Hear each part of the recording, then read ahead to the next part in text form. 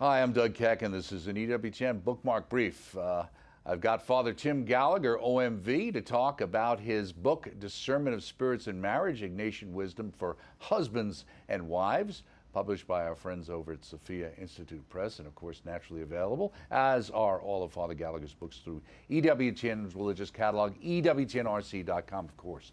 Now let's talk about this particular book, Discernment of Spirits in Marriage. We touched on it in our network interview, but we want to spend some more time. Ignatian Wisdom for Husbands and Wives. What does Ignatius have to say to married people, especially in today's world, do you think?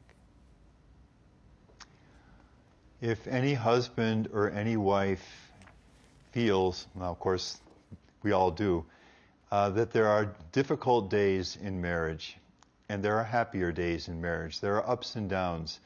There are times of tension. There are times when the tension lightens and things are warmer and happier. But that there are ups and downs in living the married vocation that he or she does not always understand and often doesn't really know how to respond to. All right, then that is the space that Ignatius of Loyola is addressing in this set of 14 simple, powerful, effective guidelines on how to deal with the daily up and down experience that we experience, of course, in any vocation, but in its unique way in the married vocation, and then to know how to respond to this. So that's what he's offering, and that's the goal of this book, is to take those 14 principles, rules he calls them, and put those in the hands very concretely of husbands and wives. Now, these rules, did he apply these rules to people getting married, or are you applying these rules to that particular situation? He applied them to everyone in every vocation.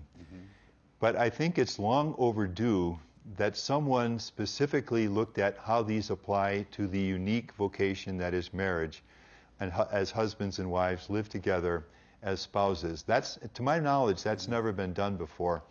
And this book attempts to do that in a way, as I say, that is readable and accessible and makes sense, for people. Right. What do you think, in applying this now to married couples, would be the greatest benefit they might find or the greatest insight they may get from applying it? The book has only been out a few months, but the nicest feedback that I've gotten thus far on it was an email from a woman who wrote, and she and her husband are both reading the book together. And she wrote and said that we are having conversations of a kind we've never had before in all the years of our marriage.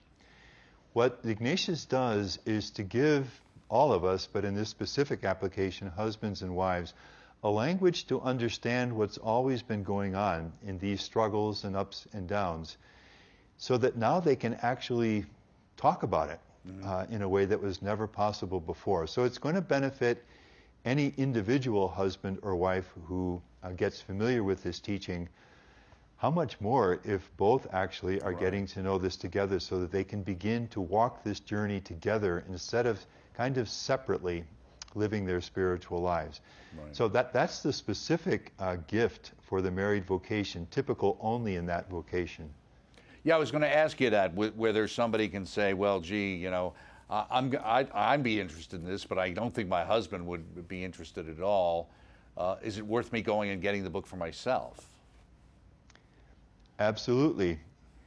Partly because you matter, because the Lord loves you, because your spiritual growth is important, and partly because you are 50% of everything that happens relationally in marriage. As your 50% grows in understanding and strength, it's going to bless a great deal of what happens in the marriage. Right. Now, in the discernment of spirits in marriage, that's always the hardest thing. How does one go about discerning spirits? So many people say, well, I want to follow God's will. I want to do what the Spirit's leading me, but how do I discern what's correct in my own life, let alone in my marriage? All right, this term discernment of spirits, which is both attractive and a little mystifying for us, if we clarify that term, we'll get the answer to that question. By discernment of spirits, what Ignatius is talking about are what he calls spiritual consolation and spiritual desolation, times of joy and energy and life in our prayer, our relationship with God, and living our vocations, and we all have them. But we also all have the harder times, the desolate times, the times when we, if we're honest, we don't even really want to pray, or those new steps no longer appear so attractive. God doesn't feel close. These ups and downs, that's concretely what he's speaking about. We all experience them. It's every day in our spiritual lives, and that's why this teaching is so practical and down to earth. It's addressing the daily stuff, if I can say that, of the spiritual life. And that's what Ignatius means by the different spirits that we discern, these ups and downs. What is of God? What is of the evil one in that? And how do we respond? Right, and it's interesting too because you point out the fact that there are ups and downs, and people should realize that that doesn't mean there's something necessarily wrong in what they're doing just because you have those ups and downs in life. In fact, Ignatius would say exactly the contrary. If you don't have those, then you want to take a look at that and see what's going on. It is normal that in the spiritual life there be these ups and downs. And you know, when I teach this, and I repeat it in the book a number of times too, because it's so important just to know there's no shame in experiencing these ups and downs. Every one of us does. Read the story of a soul of Therese, for example, or any of the saints, it's there. What matters is to understand what's going on and to know how to respond to it. And that's the gift Ignatius gives us in these 14 guidelines or rules. Now, you've done multiple series for us. You did one recently that we haven't aired yet on overcoming, what was the title exactly based on your earlier Spiritual book? Discouragement. Right, exactly, and you've also got this one. Let's talk a little bit about this one on marriage, which may not be coming out for another year or so. How did you go about working on that series with our team here?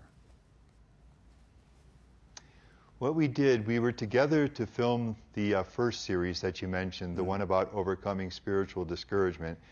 And what we tacked onto that was my part of what will be this series on discernment of spirits in marriage. When the series is complete, what we'll have is actors who will act out the roles of this couple, Mark and Anne, whom we see in the book. And then after that experience is acted out, I'll come in and explain it in the light of the existing rules. So we have taped my part, and what remains to be done now is the staging and acting out of the actual scenarios. Right. Then it will be complete. Okay, very good. Another book in the works? Oh, always more books. Okay. But I haven't yet finalized which it's going to be. Okay, just make sure you let us know and you stop by Bookmark as one of your first stops if you can, okay? Thank you so much, Father Tim Gallagher. Always great to talk to you. Coming to us from our studios in Denver. And this book is Discernment of Spirits in Marriage, Ignatian Wisdom for Husbands and Wives. Available through our EWTN religious catalog, EWTNRC.com, a place for all things Catholic, all things Father Gallagher. Thank you so much for stopping by, and we'll see you next time here on this Bookmark Brief.